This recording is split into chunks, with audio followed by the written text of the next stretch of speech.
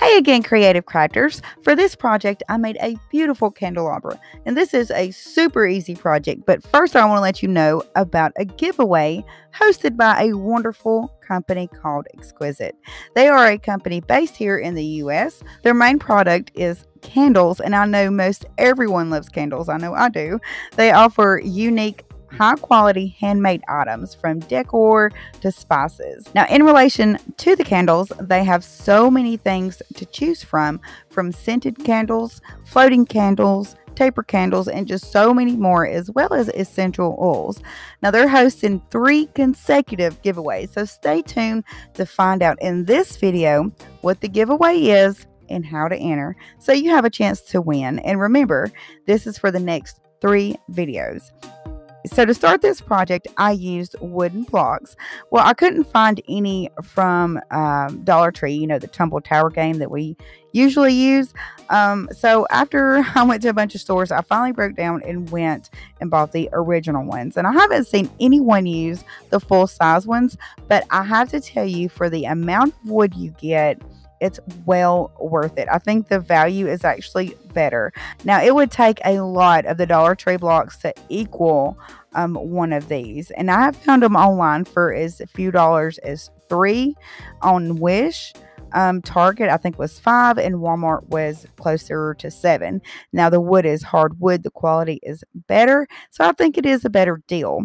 The only con that I can really say about the original ones is their brand is seared into the wood, so it takes a good bit of paint to cover up. But again, you can find the off-brand ones that are the full-size ones. Anyway, to start this, I lined my wood pieces in several designs until I came up with one that I wanted to go with. And by the way, your table or your desk, whatever you're working on, is going to be your best friend during this project. I have a square that I got from Dollar Tree, and this is going to help keep each block lined up nice and straight as I go. But I found what works better is either gluing these flat against the table, or as soon as I add the glue, then laying them flat on the table to set them. Now, on the bottom row, the blocks start with one standing straight up, and at the top, I go off to the side.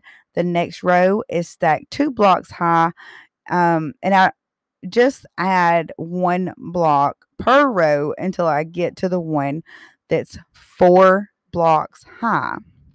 Now, the pattern at the very bottom is one standing tall, and the one next beside it is laying flat. And the pattern just continues to do this all the way across the bottom. So as you can tell, it's obviously a staircase pattern, which is what I'm going to call it. And it's pretty much self-explanatory. But again, you just want to add 1 block higher for each row until you get to the center with 2 pillars of 4 blocks high, and then start working your way down and ending with 1 block to match the other side. Now, I use hot glue to glue each piece. Make sure each piece is laying flat and even on all sides, and frequently check with like your square or your table just to reassure it's level. Now, I know this is an extra step and it takes a few extra seconds to do this for each piece as you go, rather than just like gluing them all back to back. But it's a simple step and it's huge on the overall end results. Here's an example of what I mean. So you see these 3 walls are built, and the 4th piece should fit in it perfectly in place, just like you see here, which is way unlike the other 3 pieces that I have. The 4th block will not fit in. It's completely impossible without taking it apart. And then if you did that, you would need to sand it and start all over. So again, keeping a check on it is super important. The wood blocks may not, be exactly even or flush on one side, and that's okay as long as you're making it level as you go by gluing against something that's flat and straight. Otherwise, it's probably going to be a hot mess if you don't keep an eye on it. Now, I know you watched me put this structure together before I glued it earlier, but I'm going to jump to the center, and because I want to show you exactly how I glue and go to the next piece so you know how to get yours perfectly straight. So as you build and add to each side, you want to make sure you're laying it flat on the table as you go.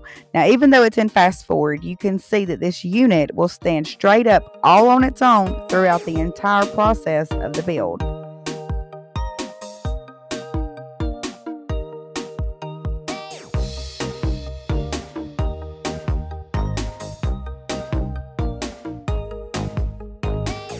After your staircase is complete, just repeat this again so you have two separate units. Test both of them to make sure there isn't any weak spots. And I'll connect the two staircases together by gluing 3 blocks along the bottom of one of the staircases. So I glue one on each side and one in the very center. I make sure to line up my second staircase, and then I add glue to those same 3 blocks and connect the other unit, kind of sandwiching those center blocks together.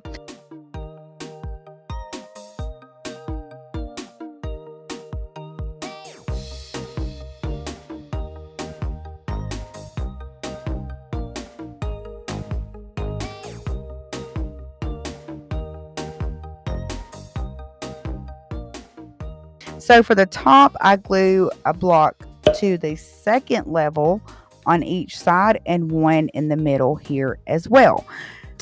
Gluing the top blocks is a lot easier because the unit is already together, but now everything is all one unit, so you can paint it. I used white spray paint, and clearly I didn't spray the bottom very good, but I can pick up on this anywhere and hold the whole unit by any one block on this structure. It's super durable and stout. So to decorate it, I hang gems in the center of each column or row. These gems are some that I purchased from Amazon, and I'll link below with the information if you want to check it out. I custom fit these chandelier gems to where I would have a long one in the center, and I made them shorter and shorter to fit the staircase as, you know, they get shorter and shorter. And to connect the gems in the center, I'm going to use fishing line. If you don't have any fishing line, you can use the thin silver hanging wire out of the tool section of Dollar Tree. That's probably a better idea anyway, and definitely probably easier than using fishing line. So I thread the gems through the jump ring and I tie the line around the center of the support bar on the top column. Now for the ones that does not have a support bar or a block going from side to side, I just tie it around the sides entirely. Next, I use some of the 5x5 mirrors from Dollar Tree, and I remove the little foam legs on the back. Here, I add glue to the top staircase and center the 5x5 mirror, and you'll just repeat this for each column or stair until you have a full mirror topping on each platform.